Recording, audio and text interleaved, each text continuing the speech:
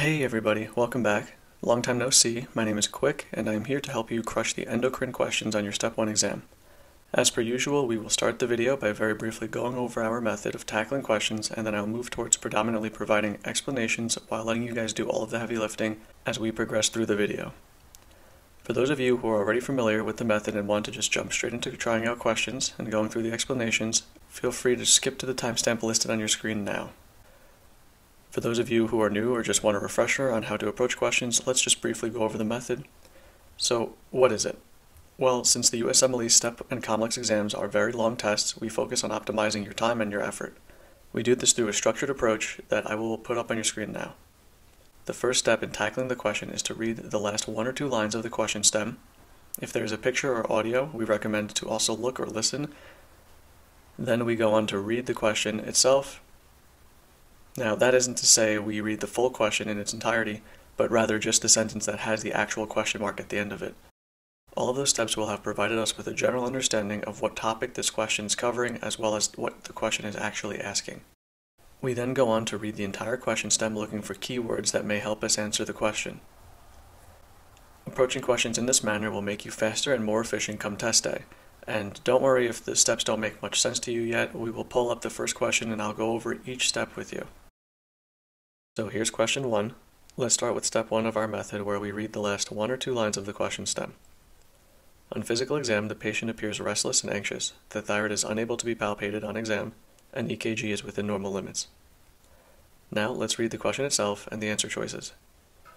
What is the most likely additional finding in this patient? A. Increased urine metanephrines and vanillamindelic acid. B. Positive urine amphetamine metabolites.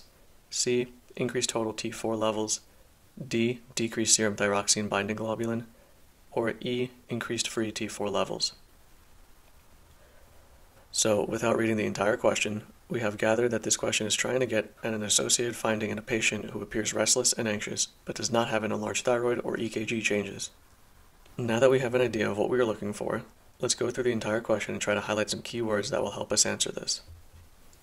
A 35-year-old female, G1P0 at 23 weeks gestation, presents complaining of anxiety for the past month.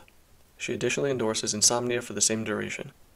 The patient works as a corporate lawyer at a major investment firm and reports increased stress recently to meet strict deadlines.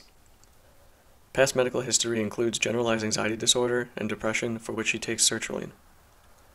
The patient denies current alcohol or illicit drug use, but admits to previously taking modafinil to help her stay awake when her job requires her to work overnight. The patient denies current alcohol or illicit drug use, but admits to previously taking modafinil to help her stay awake when her job requires her to work overnight. Vital signs are temperature 98.9 degrees Fahrenheit, blood pressure of 120/62, heart rate of 82 per minute, respiratory rate of 20 per minute, and BMI is 23.6. On physical exam, the patient appears restless and anxious, the thyroid is unable to be palpated on exam, and EKG is within normal limits. So the keywords that we highlighted were 35-year-old female, G1P0, at 23 weeks gestation, anxiety for the past month, insomnia, increased stress, generalized anxiety disorder and depression, sertraline, denies current alcohol or illicit drug use, vital signs are within normal limits, restless and anxious, thyroid is unable to be palpated, and EKG is normal. So, to sum up the general clinical presentation, we have a pregnant woman who has a history of generalized anxiety and depression, who admits to increased stress due to her job, and endorses insomnia and anxiety for the past month. Her vitals, physical exam, and EKG are all completely normal. Now, what I want you to do is pick an answer that best answers this question, and we'll go over each choice.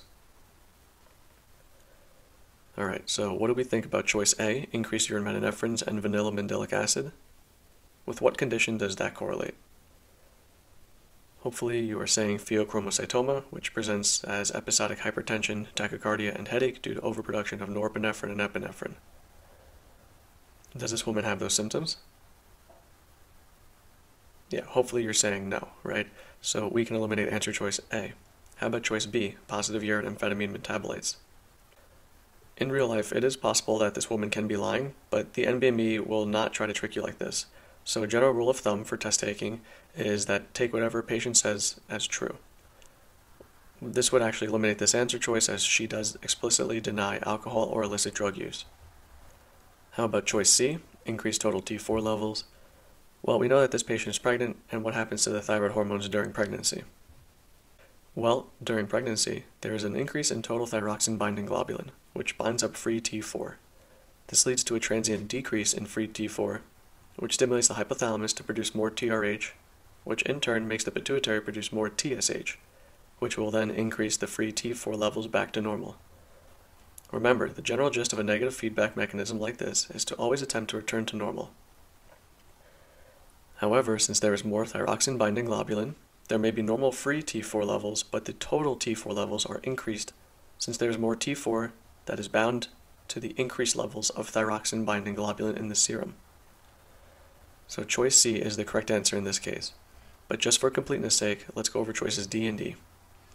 So choices D and E were ruled out with the previously mentioned reasoning since we know in pregnancy you have increased thyroxine-binding globulin and low to normal levels of free T4 depending on the timing. The hardest part about this question is that you may have thought she was demonstrating signs of hyperthyroidism because she was anxious and had insomnia. However, her vital signs were normal and the thyroid was not enlarged.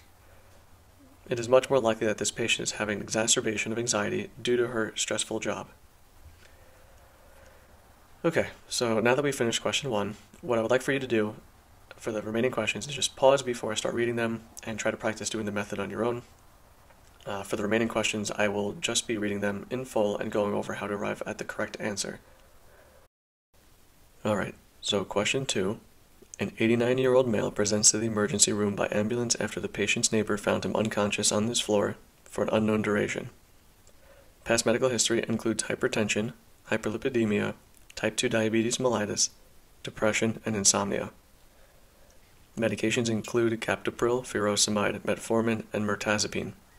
Vital signs are 99.2 degrees Fahrenheit, blood pressure is 104/58, heart rate is 104, respiratory rate is 20 per minute, and oxygen saturation is 95%. On physical examination, the patient is obtunded and difficult to arouse. Mucous membranes are dry. Rapid finger stick reveals a glucose of 880 milligrams per deciliter. Which lab finding is most consistent with this patient's pathology? A. Increased serum ketones. B. Serum osmolality greater than 320 milliosmoles per kilogram. C. Elevated anion gap. D. Decreased serum pH. Or E. Decreased PaCO2. So like we did with the first question, let's summarize this patient's clinical presentation. We have an elderly male with a past medical history of hypertension, hyperlipidemia, type 2 DM, depression, and insomnia who was found unconscious. He's on medications for his conditions, he shows signs of dehydration, and he has a high serum glucose level. So take a few seconds to select your answer, and then we'll discuss the choices. Hopefully you chose an answer. Let's start with choice A, increased serum ketones. This is most often associated with what? Hopefully you're saying diabetic ketoacidosis. This question was generous in telling us that this man has a past medical history of type 2 diabetes mellitus. Do we typically see DKA in a patient with type 2 DM? You should be saying no, as type 2 DM has a resistance to insulin, but they're still making it endogenously, which is still able to inhibit ketogenesis, so you don't get the ketone formation. There is a particular exception to this, namely insulin-dependent type 2 diabetes, but step 1 just wants you to differentiate between type 1 and type 2 in the general sense.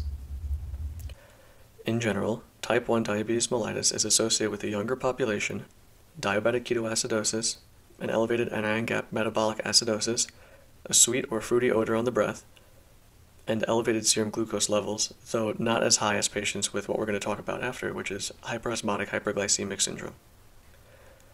So type 1 is an autoimmune-mediated destruction of beta cells in the pancreas. This is different than type 2. Type 2 DM is associated with middle-aged to older populations that have a decreased sensitivity or an increased resistance to insulin. It is associated with a very elevated serum glucose level, usually well above 600. It's associated with hyperosmolality and an absence of acidosis. Okay, how about answer choice B, serum osmolality greater than 320? Hopefully you're saying that is the correct answer, as this patient is a type 2 diabetic with a very elevated glucose level indicative of hyperosmotic hyperglycemic syndrome. Another way you could have approached this question is to just have realized that all the answer choices have to do with differentiating between type 1 and type 2 diabetes mellitus. So you want to find the one that only fits into one category. Okay, so let's move on to the next question. A 57-year-old male presents to your office for routine evaluation. Over the past 4 months, he has noticed increased fatigue, and throughout the day, he has episodes of nausea, vomiting, and dizziness. His symptoms are most severe after eating meals and improves within a couple of hours. His medical history includes hypertension, hyperlipidemia, generalized anxiety disorder, and diabetes mellitus.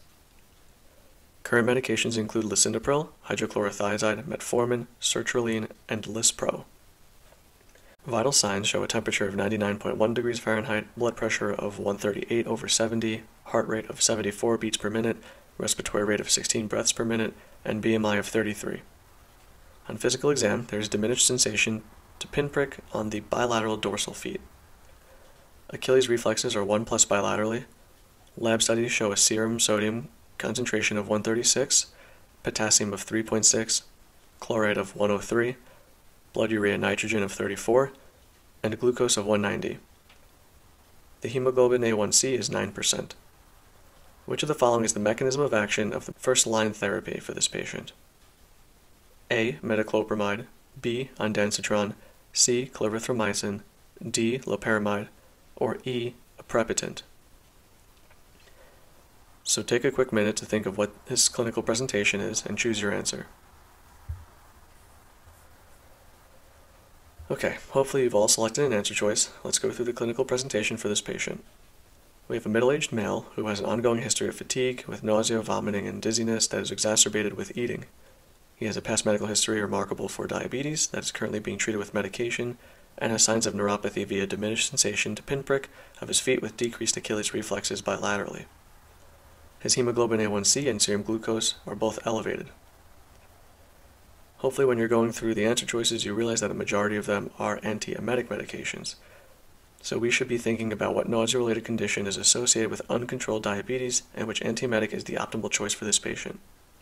Whenever you see nausea and vomiting with eating in a poorly optimized diabetic patient, you should be thinking about diabetic gastroparesis, which is essentially just poor upper GI motility, specifically localized to the esophagus, and it's due to neuropathy. The optimal medication for this is answer choice A, metoclopramide. Now, some things to note about these answer choices. For metoclopramide in particular, it is one of those medications that block dopamine D2 receptors. In so doing, you could actually develop extrapyramidal symptoms or look like a Parkinsonian patient. Right, so if you see a patient who is diabetic and just start taking a new medication for nausea and vomiting after meals, and they start developing cogwheel rigidity, shuffling gait, and a tremor, right, they also call it a pill rolling tremor, you would probably choose metoclopramide as the culprit for those symptoms. For most other causes of gastrointestinal related nausea or chemotherapy related nausea, ondansetron is usually the answer. Be careful though, because it could prolong QTC interval, which may lead to torsades. Alright, let's head over to question 4. A G0P0 24-year-old female presents to your clinic with complaints of irregular menses for the past 3 months. Prior to symptom onset, her menstrual periods occurred each month and lasted 4 to 5 days. She additionally endorses 10 pounds weight gain, which is not improved with diet restriction and increased exercise. The patient works as an accountant for a large marketing firm and reports increased stress with her job recently. Past medical history is significant for generalized anxiety disorder, for which she takes fluoxetine. Vital signs are within normal limits. On physical exam, there are patches of dark, hyperpigmented skin on the nape of the patient's neck and bilateral axilla. What is the expected lab findings in this patient? A. Increased FSH. B. Decreased LH to FSH ratio. C. Increased 17-estradiol. D. Increased LH to FSH ratio. Or E. Decreased testosterone. Pause me for a minute or two to organize your thoughts, come up with the clinical presentation, and select your answer choice. Then unpause me when you're ready to go over it. Hopefully you have identified that this is the classic presentation for polycystic ovarian syndrome. The typical presentation for PCOS is an overweight female who demonstrates signs of insulin resistance such as elevated glucose or acanthosis nigricans, which are those hyperpigmented patches on the skin usually around the axilla or neck, increased levels of testosterone, and irregular menses.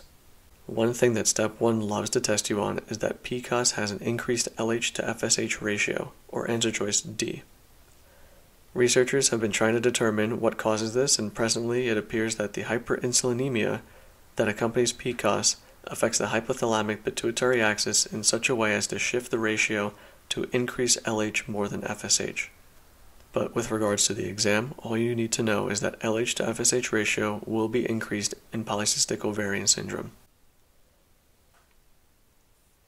Alright, great job on that one. Let's go to question 5. A 74-year-old female presents to your office for routine evaluation. The patient was recently diagnosed with polymyalgia rheumatica, for which she was recently started on long-term prednisone. The rest of her past medical history is unremarkable. Vital signs are temperature of 98.7 degrees Fahrenheit, blood pressure of 152/90, heart rate 87 per minute, respiratory rate 18 per minute, oxygen saturation of 98%, and BMI of 34. Physical exam is unremarkable. What is the most likely mechanism for this patient's elevated blood pressure? A. Upregulation of alpha-1 adrenergic receptors. B.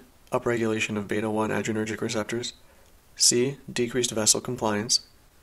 D. Increased effective circulating volume. Or E. Downregulation of alpha-2 adrenergic receptors. Once again, pause me for as long as you need to practice doing the method, and try to get an answer before unpausing me. Okay, so let's just boil this question down to its essentials. It is essentially just asking for the reason this patient, who is on prednisone for polymyalgia rheumatica, has an elevated blood pressure. Hopefully everyone here remembers that corticosteroids, such as prednisone, can cause a transient leukocytosis due to demargination of neutrophils, an increase in serum glucose due to upregulation of gluconeogenesis, and an elevated blood pressure by A. Upregulation of alpha-1 adrenergic receptors.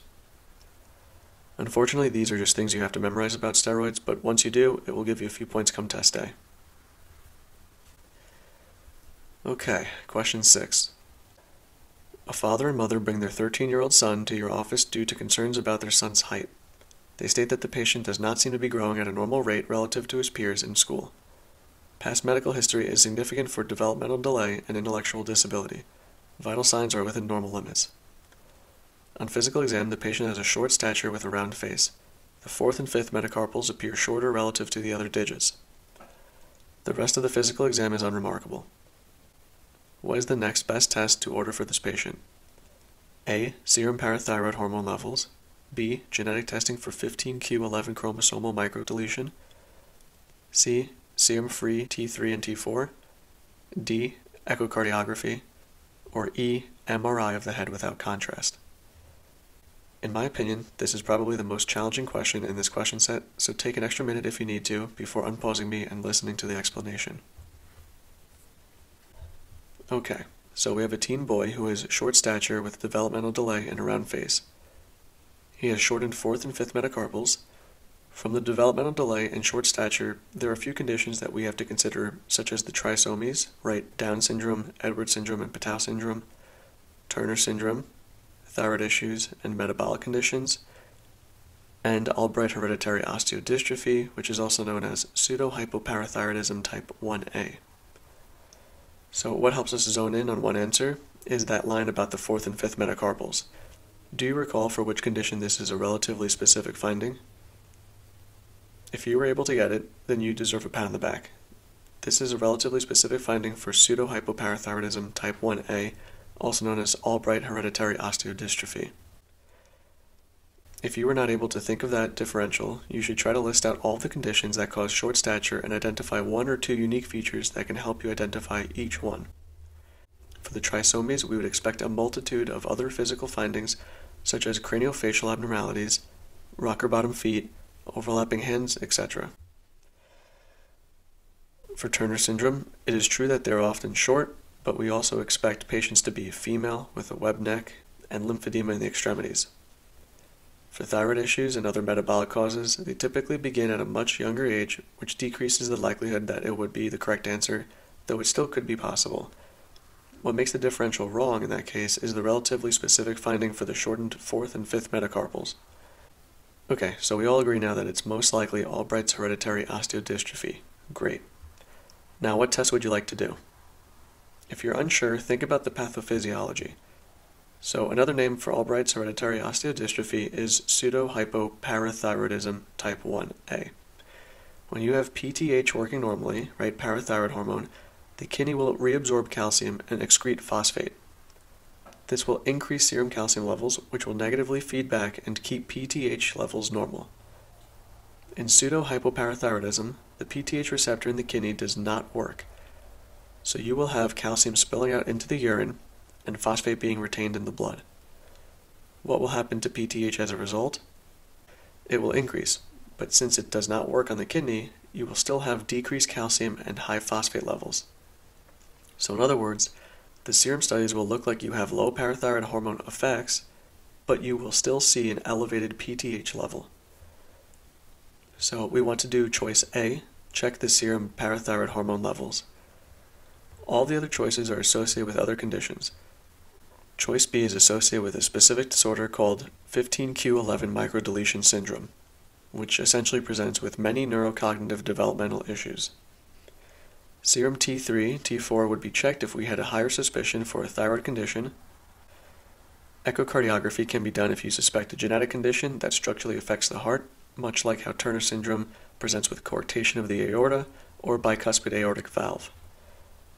An MRI of the head without contrast would be to look for masses, hydrocephalus, ischemic damage, etc. Let's try our final question. A 54-year-old male presents to your office after he was found to have an elevated blood pressure at a health fair. He complains of fatigue and weight gain over the past 6 months. Past medical history includes hyperlipidemia, hypertension, and diabetes mellitus. Medications include losartan, hydrochlorothiazide, metformin, and atorvastatin. The patient consumes 1 to 2 beers per night but denies current tobacco or illicit drug use. Vital signs include blood pressure of 176 over 80, heart rate of 76 per minute, respiratory rate of 17 per minute, oxygen saturation of 98%, and body mass index of 31. On physical exam, the patient has a rounded face and neck. Abdominal exam is remarkable for truncal obesity with purple striae noted over the skin of the abdomen. There is dark hyperpigmentation most prominent over the patient's palms. What is the most likely mechanism for this patient's elevated blood pressure? A. Atrophy of the adrenal cortex and medulla. B. Hyperplasia of the zona glomerulosa. C. Hyperplasia of the zona glomerulosa and zona fasciculata. D. Hyperplasia of the zona glomerulosa, zona fasciculata, and zona reticularis. Or E. Hyperplasia of the zona fasciculata and zona reticularis. So take a minute, pause me, try the method one more time, and then we will talk about it. So hopefully you were able to confidently arrive at an answer. Let's just cover the clinical presentation of this patient. We have a middle-aged male with hypertension, diabetes, hyperlipidemia, on medications, who presents with weight gain and fatigue. He has a rounded face, truncal obesity, purple striae, and dark hyperpigmentation patches over his palms. You should immediately identify this as a classic presentation for a Cushingoid patient. Since this patient has hyperpigmentation, you can make the assumption that this is more likely an ACTH-dependent hypercortisolism. Once you know this, the logic is pretty easy from here. Excess ACTH causes hyperplasia of the regions that correspond to increased production for cortisol and sex hormones, namely the zona fasciculata and the zona reticularis. The zona glomerulosa is what produces aldosterone and is largely unaffected by changes in ACTH levels, so it wouldn't be hyperplased. Remember, aldosterone production requires only a little bit of ACTH present in order to function, but its serum levels are driven by the renin-angiotensin system. So naturally the answer will be E, hyperplasia of the zona fasciculata and zona reticularis. Alright, that's it for today everyone. If you want more practice, feel free to check out our other videos. We have hundreds of free questions covering Step 1 and Step 2 CK content. I hope you had as good of a time as I did. I'll see you in the next video.